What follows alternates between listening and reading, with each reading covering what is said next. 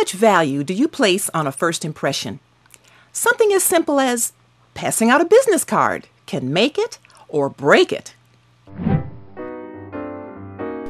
Keep your head in the game.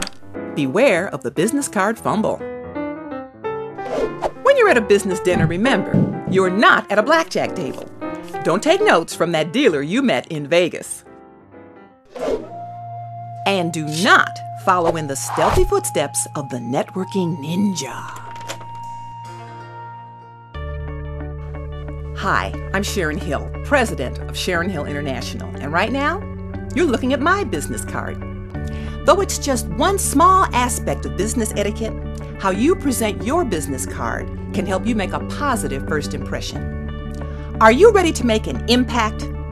I will inspire you and your team through diversity, etiquette, and social capital training. What are you waiting for? Call me. Let's talk.